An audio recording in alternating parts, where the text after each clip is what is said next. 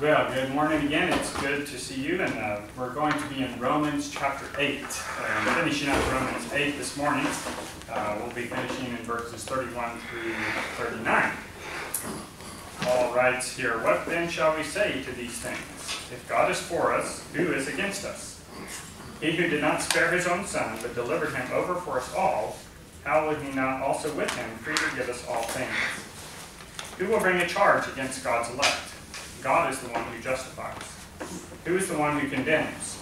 Christ Jesus is he who died, yes, rather who was raised, who is at the right hand of God, who also intercedes for us. Who will separate us from the love of Christ? Will tribulation or distress or persecution or famine or nakedness or peril or sword? Just as it is written, for your sake we are being put to death all day long. We were considered as sheep to be slaughtered. But in all these things we overwhelmingly conquer through him who loved us.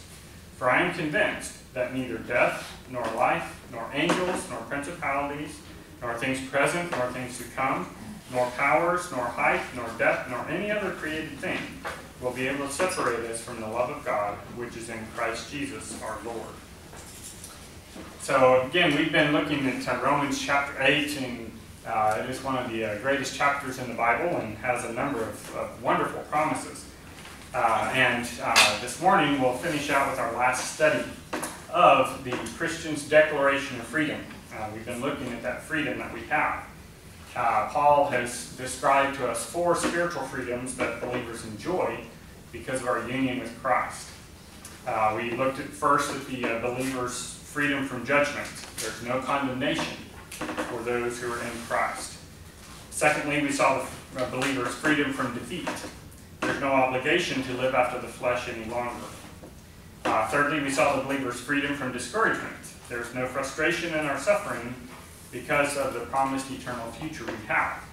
And so today we're going to see the last of those, and that is the believer's freedom from fear. There's no separation from God because we are eternally secure in our salvation. That's the main thrust of the subject here this morning, is that matter of eternal security. The Spirit of God makes the love of God real to us. The Father is for us, the Son is for us, and the Spirit is for us, and so nothing can separate us from His love. And so there is no reason for us to be where we should not be more than conquerors, and we are more than conquerors. Paul says in verse 31, "What then shall we say to these things?" So Paul is going to ask a series of 4 rhetorical questions that are concerning the eternal purposes of God. And in essence, the verse there, verse 31, is the conclusion that Paul draws to the first 8 chapters of the book of Romans. Everything has been leading up to this point. Paul's response is that he has complete assurance that the eternal purposes of God will come to fruition because God is God. Who can be against us, he asks. It doesn't mean that we have no adversaries, because we certainly do have adversaries that are listed in verses 35 and 36.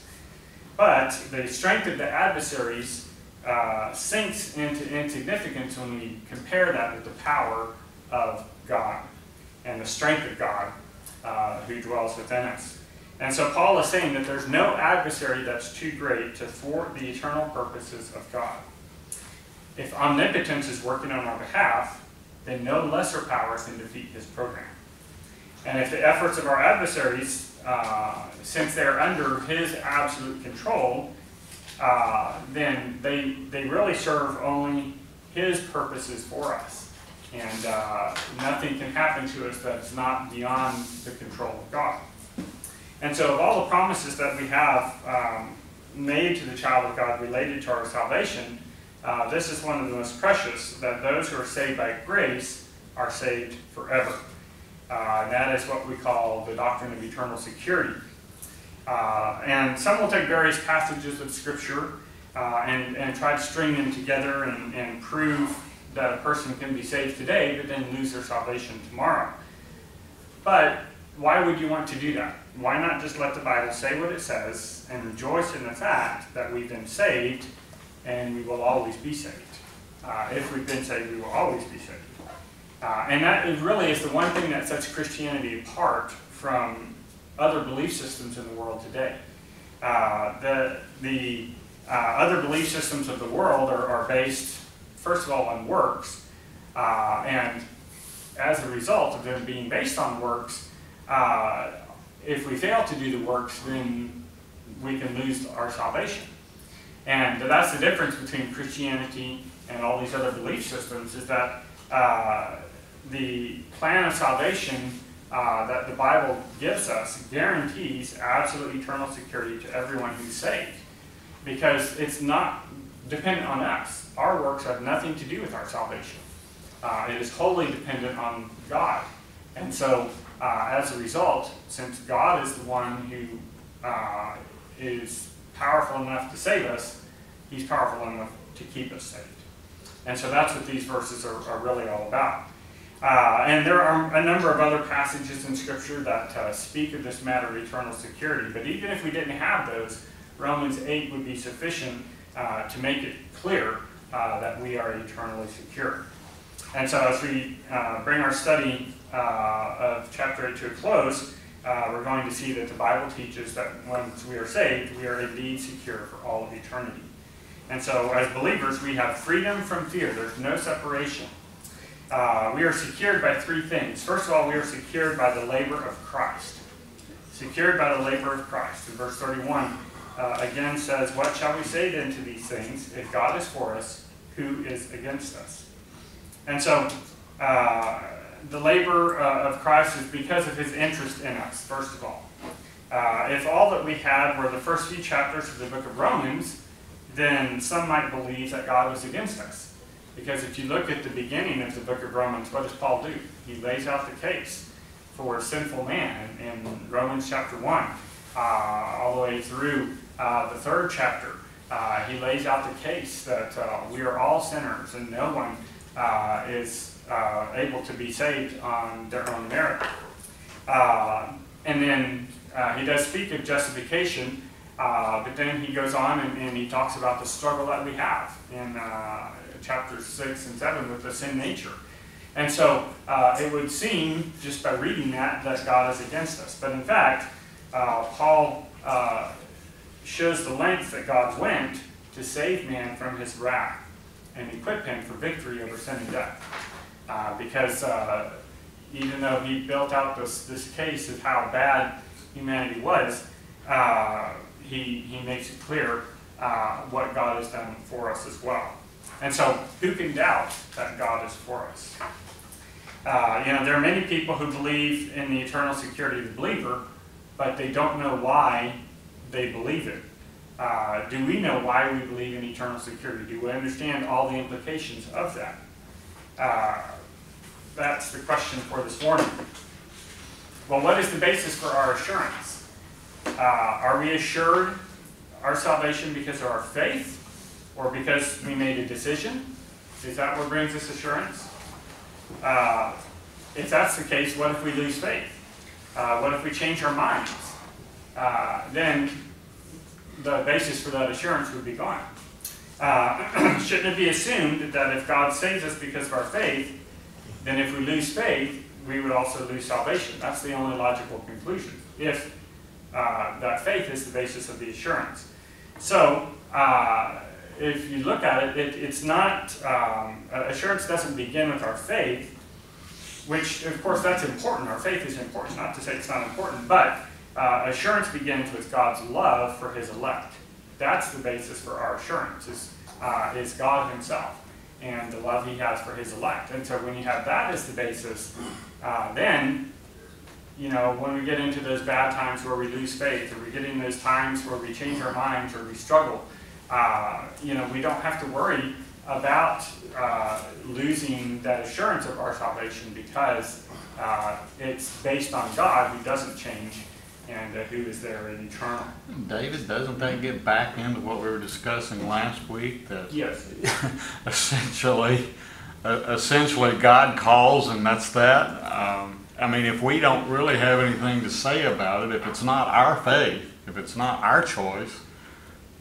Right, and that's the thing, that's where you get into a deep discussion about election and foreknowledge and salvation, because It's the work of God. God is the one who gives us that faith. But at the same time, there is our free will is somehow involved there, because the Bible is clear that we have the free will. And so, reconciling those two is something that people have been trying to do for centuries. And I don't think we'll ever be able to reconcile it on this side of eternity. We will only understand it on the far side of eternity, once we get to heaven. But we do know that God's Word tells us that it's the basis that God is the one who starts the work of salvation. He's the one who calls. He's the one who's chosen people. And so when you look at the technicalities of it, He's the one that makes us alive and gives us the faith so that we can choose and place our faith and trust in Him. That's really the best way I can explain it, because I have the same struggle that scholars have had for centuries trying to reconcile the two, because the Bible does speak to both sides. But it's like that illustration, I think Dr. Criswell, Doug mentioned Dr. Criswell gave me, but being a door, you see the door from two sides. Well, being raised Baptist is basically, if someone says they lose faith, well, they were never saved to start with. That's their argument. But that doesn't seem to fit this. No, I think people try to pass it off too glibly. Because, as we've seen in Romans 6 and 7, we still have the sin nature that we struggle with. Mm-hmm. And so even believers are going to struggle, and they're going to fail sometimes. So just because a believer fails doesn't mean that they were never saved to begin with. But we do have to look for fruit in their lives. Is there fruit of salvation in their lives? Have they been faithful to God? It's likely that they've just fallen into some sin and are struggling with a particular sin. That doesn't necessarily mean they're not saved. It just means that they're struggling with something. But even Paul admits that he struggled, and he hated the sin that he would commit. So, believers still commit sin, and ultimately we don't know the heart, and we can't judge 100% whether somebody is saved or not saved. All we can do is look at the fruit in their life, and what does the fruit of their life indicate?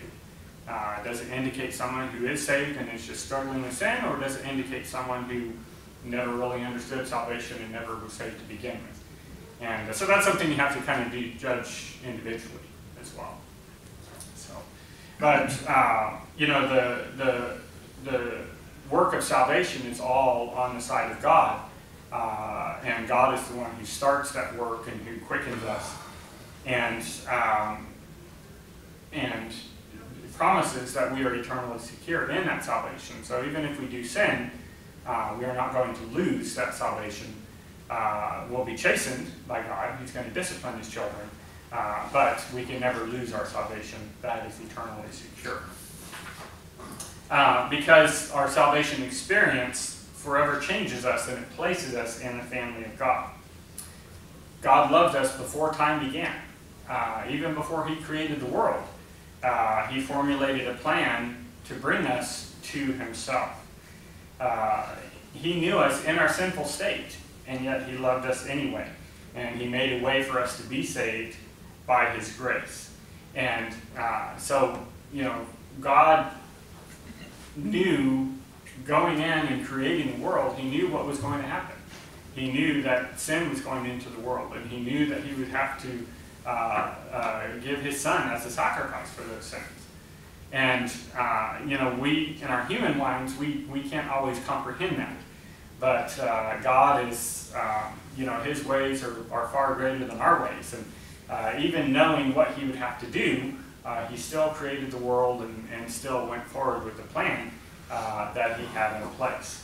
And so He loved us before time began. And so one person plus God makes an unconquerable majority, right? Think about this. And a lot of this goes back to God's sovereignty, okay? And this ties in with the discussion we were having last week about election and foreknowledge and everything. It's all related to God's sovereignty.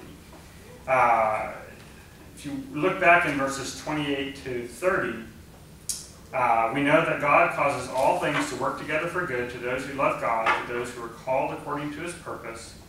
For those whom he foreknew, he also predestined to become conformed to the image of his Son, so that he would be the firstborn among many brethren. And these whom he predestined, he also called, and these whom he called, he also justified, and these whom he justified, he also glorified. And so, God is sovereign, and there's other passages in Scripture that speak of God's sovereignty. Sovereign means the one who's in control. A sovereign is the person who's in control of a particular territory or area or country or whatever it may be. And so God is sovereign over the universe. He is in control of the whole universe. And so if God is sovereign in our salvation, then if he's also sovereign in our sufferings, and if he causes all things to work together for our good, as Paul explained in the earlier verses here, if he's predestined us to be conformed to the image of Christ, then how can anything work against us? If God's done all that, and if he's sovereign over all that, then how can anything work against us at all? Those who reject the sovereignty of God in salvation, in other words, it's those who are on the Arminian side that we mentioned last week who focus on free will. Those who reject the sovereignty of God in salvation have a lot of explaining to do when it comes to his sovereignty in any other area as well. Has God saved those he loves, or hasn't he? If salvation is sort of up for grabs by anybody, then maybe God is closing his eyes and crossing his fingers and hoping for just one more good decision. If he hasn't made up his mind yet, or if he's waiting to see what man will do, then how can he promise that our sufferings are for our good? What if we ultimately reject God and turn away from faith? Is it for our good that we go to hell? If he isn't sovereign in our salvation, and if he's sitting up in heaven hoping that all men will just turn from sin and be saved, then that sort of negates the whole promise of this verse, doesn't it?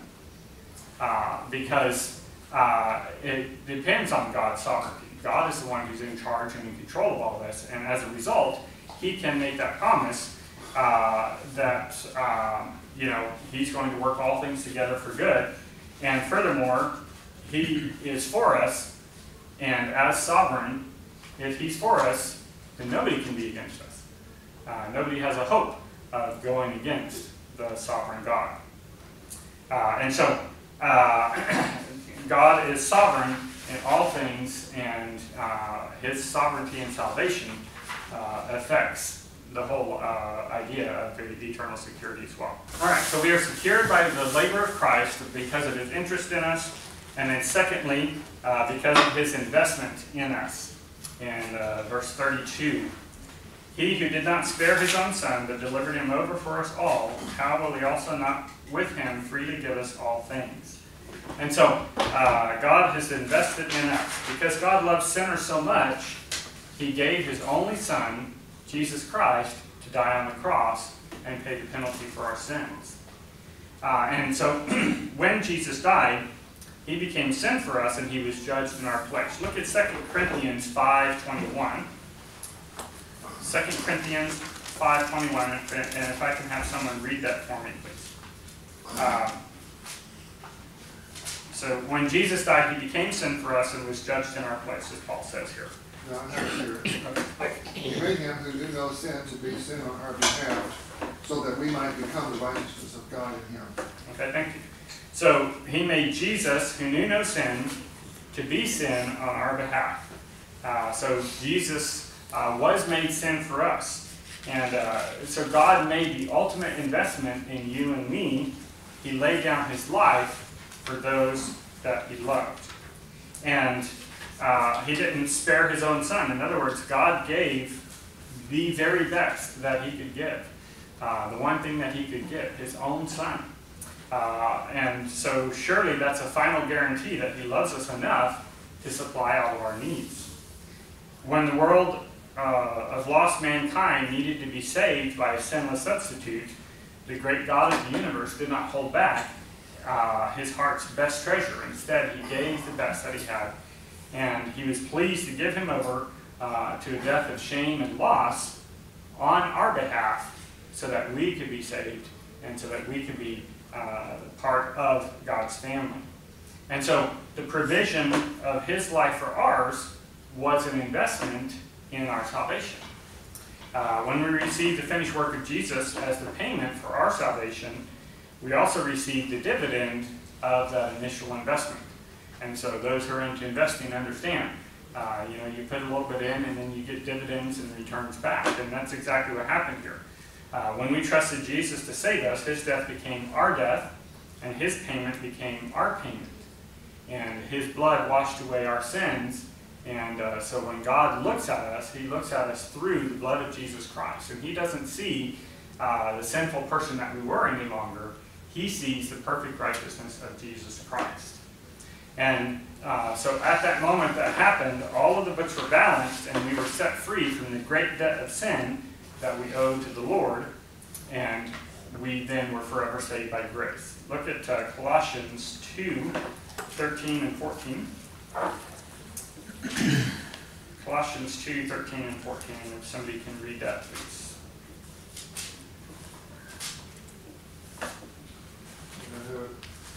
I have that one, David. Okay. We'll let that Colossians 2:13 and 14. And you, being dead in your trespasses and the uncircumcision of your flesh, he has made alive together with him, having forgiven you all trespasses, having wiped out the handwriting of requirements that was against us, which was contrary to us. And he has taken it out of the way, having nailed it to the cross. Okay, thank you. So we see the books were balanced there, the transaction was made, and all of the debt that we have, the sin debt that we had, was taken care of there at the cross. And so God has invested that in us. And then thirdly, we see we are secured with Christ because of his intentions for us. Because of his intentions for us. Again in verse 32, how would he not also with him freely give us all things? So this is an argument from the greater to the lesser. If when we were sinners, God gave us his best, now that we are God's children, will he not give us all that we need? So if he gave us that huge investment at the beginning, then don't you think he's going to give us everything else we need as well? Which, in comparison, the things that we need now are not nearly as much as what we needed at the beginning for salvation. And so, if God loves us that much, then so much that he would give us his son, then what would he withhold from us? Well, the answer is nothing. He would not withhold anything from us. He freely gives us all things. And so, if God paid that high of a price to save us, then does he not plan to do something with us?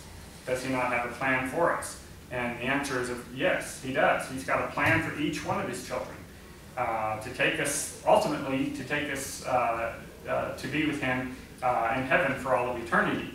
But in this world, his plan involves a variety of things for every individual.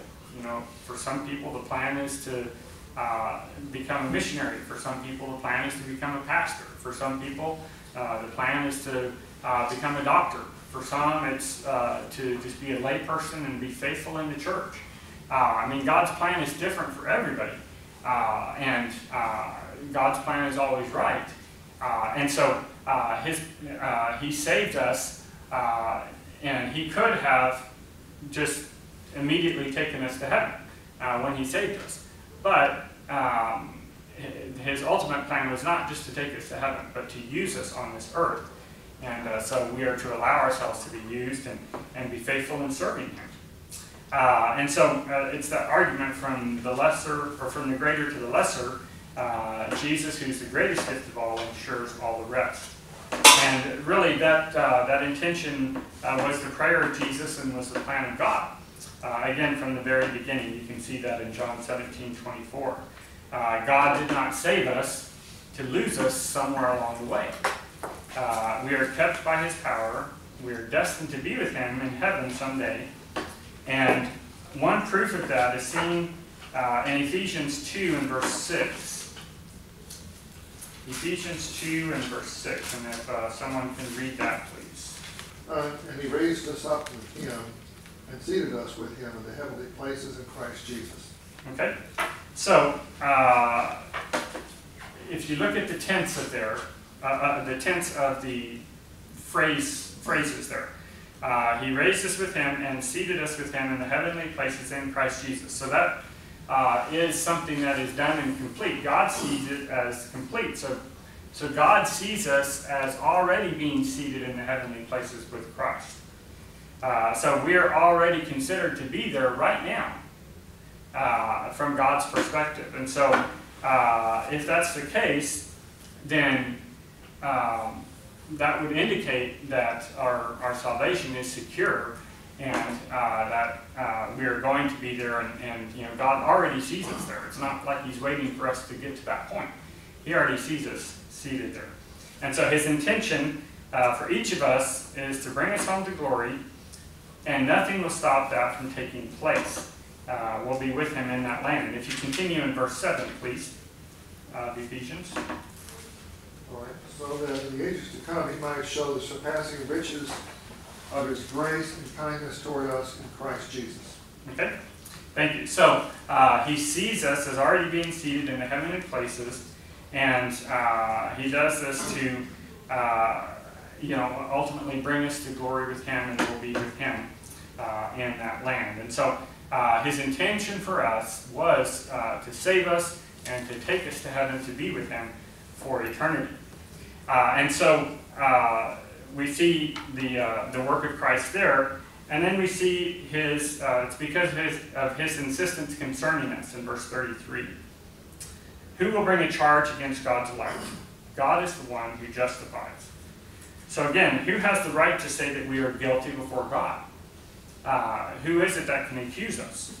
A lost world, the problem that we have is that the lost world sees those who claim to know Jesus, but they see within us the characteristics and traits of our old lives of sin, because we still struggle with that sometimes. They see how we live, and they wonder how we can claim to be saved. And so certainly God's children ought to live lives that are different from the world, and we ought to stand out from the world. That's what we are supposed to do, because the world is watching everything we do. However, Paul's point is that no one has the right to place anything on our account before the Lord. No one has the right to bring a charge against us. Not even the devil himself has the right to accuse the redeemed of sin before the Lord. Because when we trusted Jesus for salvation, God justified us. That is, he declared us to be righteous. And so he took all of the sin that was on our account, and he transferred it to the account of the Lord Jesus Christ. It was paid for permanently, and then he took the spotless righteousness of Christ and applied that to us. So that transaction happens in justification, and so on that basis he declares us to be right with God. And so since we are right with God, nobody can bring a charge against us, because God sees us as righteous. Charles Spurgeon had this to say: every sin of the elect was laid upon the great champion of our salvation, and by the atonement carried away. There is no sin in God's book against his people. They are justified in Christ forever. But unfortunately, there are times when we do not act like we're saved. And this kind of speaks to what you were asking about earlier. There are times where we don't act like we're saved. And if a lost person was watching our walk, they might conclude that we are just as wicked as them. However, they cannot see the fact that a transaction did take place in heaven one day, and every child of God is as righteous as he or she will ever be. That doesn't mean they're going to be perfect in this world, because nobody is perfect. There are some who teach the idea of sinless perfection, that we can become perfect in this world, but that's false. Romans 6, is clear that we still have that old nature. And so sometimes we don't act like we are saved, but that doesn't change the fact that we are a child of God. Do your children always act the right way? Do they always act like you want them to act? No, they don't, right? But that doesn't change the fact that they're your child. And so, it just means that they need a good whooping and be brought back in to the right path of walking. And so the same is true in our lives. As children of God, sometimes we don't act like children of God, but that's when when God comes along and gives us some chastening and brings us back onto the right track. But one day we have the promise that this flesh will be changed and our flesh will be eliminated and we'll be given new bodies, and that old nature will be removed, and all we will have is that new nature within us, and that we know that new nature cannot sin and cannot turn against the Lord. And so we do have that promise of God, and so we've got that security. Even though we may not always act the right way, it doesn't change the fact that we're saved. It just means that we need to straighten up a little bit in this life. And so we are secured by the labor of Jesus Christ. And then secondly, we are secured by the life of Christ. By the life of Christ. In verse 34, Paul writes, "Who is the one who condemns? Christ Jesus is he who died, yes, rather, who was raised, who is at the right hand of God, who also intercedes for us." And so we are secured by the life of Christ because of the price that he paid on the cross. Who has the right to condemn us? Because Jesus is the one who died for us. And of course the answer is nobody has a right to condemn us. Jesus' death on the cross took care of the sin debt of every person, as we mentioned already. And so since he died and paid the price for our sin, no one else has the right or the power to judge us or to bring a charge against us, because Jesus already paid for us. He is our master now, and so he has delivered us from our offenses, and so nobody else has the right or the authority to bring a charge against us. Now, that isn't going to stop people from trying, and certainly the devil is always accusing the saints, but there's really no valid charge that he can bring because the price has been paid already. And then also because of the power he displayed at the tomb. 3 days after he died on the cross, Jesus Christ rose from the grave and he vacated the tomb forever. And he lives forever. The death of the Lord Jesus on our behalf would accomplish very little if it wasn't followed by the resurrection. And so, not only did Jesus overcome sin, but he also overcame death, which is the result of sin. And so the fact that he gives us hope for our future also gives us an assurance of salvation, because it lets us know that the same power that brought him back from the dead was at work putting away our sins. And so it's brought us victory. We have victory over death, we have victory over guilt, and victory over sin. We've got victory over any accusation that anybody can bring against us. And so it gives us that hope for the future and that assurance of salvation. And so no one has a right to judge the redeemed saint of God. And then also in the life of Christ, it's because of the position he holds at the throne. So we are secured by the life of Christ because of the price he paid on the cross, and because of the power he displayed at the tomb, and because of the position at the throne. Because after his resurrection, 40 days after his resurrection, Jesus ascended back into heaven, and he sat down at the right hand of God. And the writer of Hebrews talks about this. And in ancient times, to sit at the right hand of the king brought honor to that person, and gave that person participation in the royal power and governing of the people. And so today it's the Lord Jesus Christ who sits at the right hand of God, and it is a position of dignity and power and authority, a position that is his right as the one who's perfectly fulfilled the will of God and has met the claims of divine righteousness. And so Jesus is our advocate. He's our representative before the Father in heaven. An advocate is one who pleads the case of another in a court of law. And so a lawyer is an advocate. And so Jesus Christ is our advocate. And in the courtroom of heaven, Satan is daily going to accuse the redeemed. He is constantly coming and saying, look what this person did. Look what David did. Look what Mike did. Look what Carl did. Look at what Doug has been doing. Satan's going to accuse and accuse. But Jesus, who's our advocate, he defends us before the Father. And he stands before the Father, and he shows that his blood has been applied to our lives. And so the Father always dismisses the case because the crimes have been paid for. The law has been fulfilled. And so God is a just God, and he doesn't allow double jeopardy.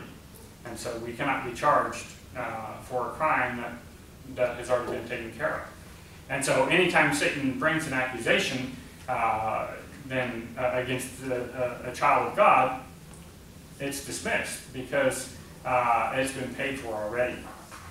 And so when the world and the flesh and the devil try to accuse us before the throne, we have one who stands in our place to defend us. And again, that is Jesus Christ, who's our advocate. And because he lives, no one has the right to accuse us before the throne of God or to judge the redeemed sinner. And so we've got that security there. All right, so we are secured by the labor of Christ. We are secured by the life of Christ. And finally, we are secured by the love of Christ. By the love of Christ. So God's love is an enduring love. Verses 35 and 36, Paul writes, "Who will separate us from the love of Christ? Will tribulation or distress or persecution or famine or nakedness or peril or sword? Just as it is written, for your sake we are being put to death all day long. We are considered as sheep to be slaughtered." And so God's love is an enduring love. And acknowledging the sovereignty of God in salvation frees us to rest in Jesus Christ. Because regardless of what we face as we go through life, we know that nothing we face is able to come between us and the love of God. And so God's sovereignty is a freedom for us because we know that nothing can come between us and God. Nothing we face is going to be able to separate that relationship that we have. His love will endure through anything. And so we have to be careful not to get caught up in things that happen and feel that God has forsaken us. I mean, the life that we live here on this earth is not always easy. Sometimes there's loss. Sometimes there's pain. We experience real tragedies. And so this is not to make light of the tragedies, but it's the promise that in the midst of those tragedies, God is still there with us. He still has us. He still loves us. He has not forsaken us. He will always be there. And, understanding God's sovereignty is a great comfort in those times of trial and difficulty and loss, because God will always be there for us. And he loves us, and he's promised that he will be with us all the way to the end. If you look at Hebrews 13 and verse 5,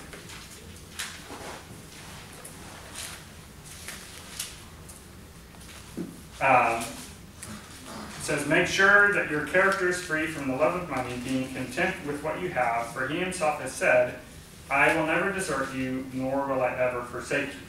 And so that's the last part of that verse is the promise that we have there. I will never desert you, nor forsake you. God will never leave us. He will never forsake us. No one is able to snatch a believer out of the Father's hand, because he is the one that is holding us. His hand is mighty. It's the hand that created the world. and the hand that even now is sustaining the world. And so there's no power that can snatch a sheep from his grasp. And so when you really think about eternal security and those who believe you can lose your salvation, what they're really saying is God is powerful enough to save you, but he's not powerful enough to keep you saved.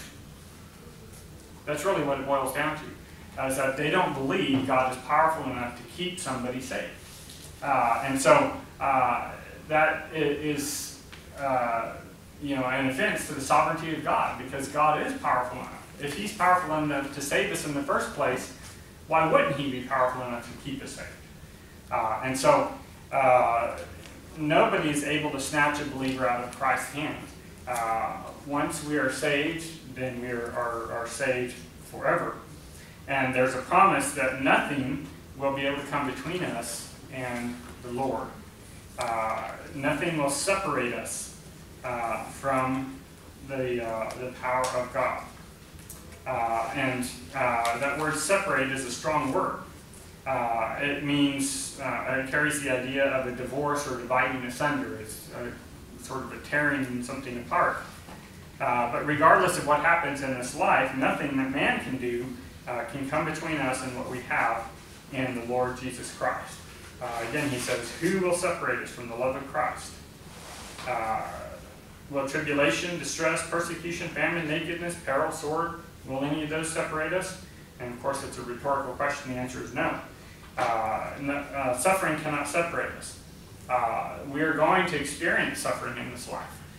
We live in a sin-cursed world, and that curse brings suffering with it. But that suffering cannot separate us from the love of God. And so God's love endures, and it makes us secure. And so not only is his love enduring, his love is enabling. Verse 37 says, in all these things we overwhelmingly conquer through him who loves us. We overwhelmingly conquer. So Paul moves on to tell us that we are those overwhelming conquerors. We are super conquerors, so to speak, when we face the battles of this life, because God lives within us, and he enables us to stand in those times. And so a genuine believer proves that he's real by a real believer by the life that he lives. Again, if the things of this world can come between us and our living for God, then at that point we are probably not saved to begin with. But if these things come, they can never separate us if we are a true believer. And so if a professing Christian can walk away from the things of God and live in persistent sin, and we see that evidence and that fruit in their lives, that they're only interested in living in that persistent sin, then that's when we say, they didn't lose their salvation, they never had it to begin with. Some people apply that too glibly. But again, it's a matter of looking at the big picture of a person's life and looking at their daily walk. Are they struggling with a sin, or are they just full on enjoying it? That's one way to tell if they're really truly saved or not. Because true biblical salvation will produce an endurance in the saints of God. The theological term is the perseverance of the saints. And so a true child of God is enabled by the prevailing love of God to carry on until he calls us home to glory. So we're going to weather storms of conflict, affliction, turmoil, persecution. Sometimes we're going to stumble and fall. But we want to live for Jesus. We want to do the right thing. We struggle when we sin. And so all of those things are a good sign that we have the real thing with salvation.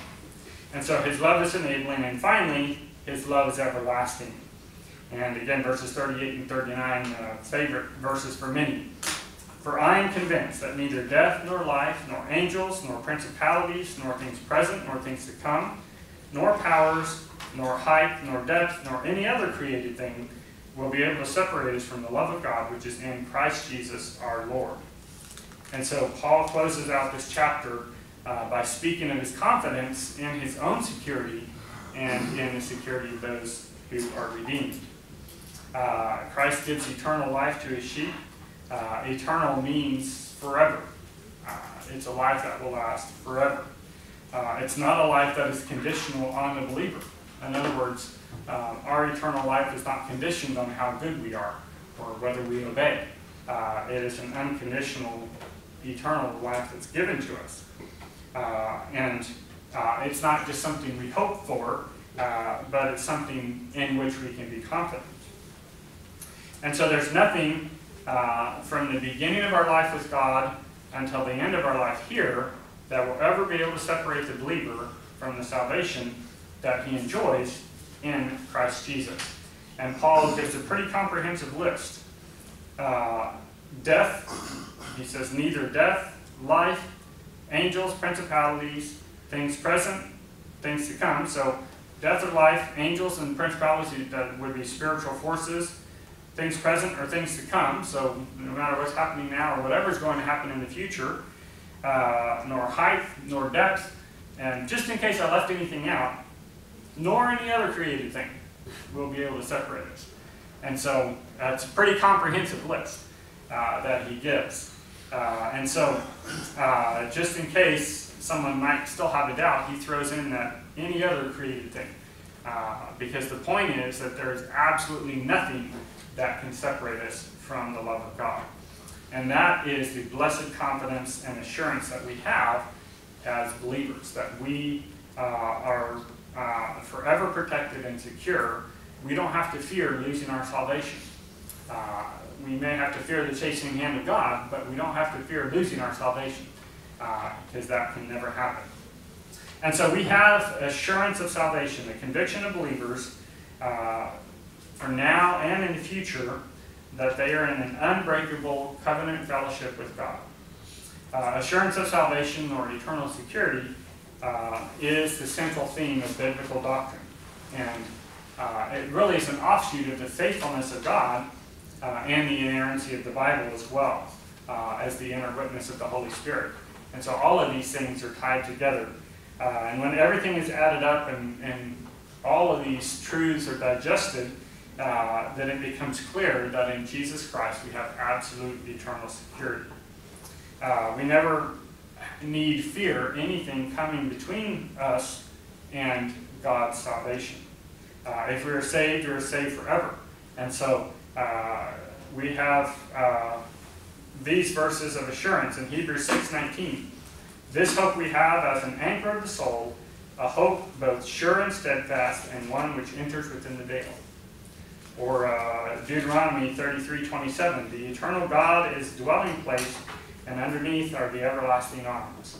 Or as the psalmist says in Psalm 4:8, in peace I will both lie down and sleep, for you alone, O Lord, make me dwell in safety. And so we have all of these promises.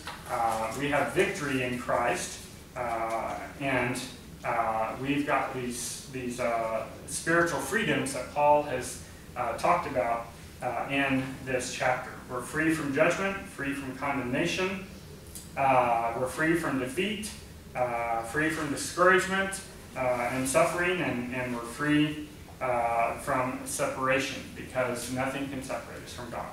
And so those are the wonderful promises we have here in Romans, and that's why the chapter is a favorite of many people.